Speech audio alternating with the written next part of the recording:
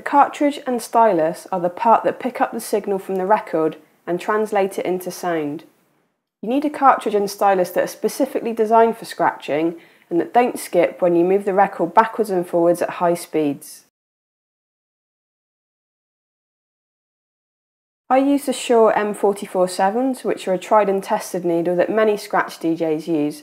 They're relatively skipless when they're set up correctly, so let's take a closer look.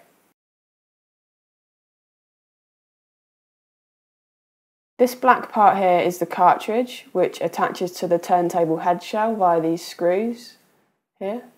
And then this white part here is the stylus, which you can replace when it gets worn, so it just slides out. Just going to put that down for a second. So they come unassembled when you buy them, and to assemble them you just connect the black cartridge to the head shell via these little coloured wires, and it's all colour coded inside on the cartridge and also on the head shell, so you know which bits to attach where.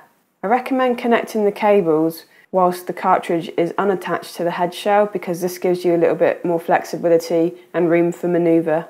Then once you've done that, you just connect the black cartridge to the head shell with these screws, and then if you're using these particular model, I recommend mounting them flush up to the head shell, so when you're looking down there's no overhang.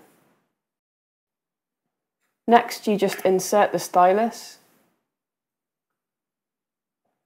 and then finally you just screw the head shell into the tone arm. I'll show you how to set them up for skip-free scratching in a different video.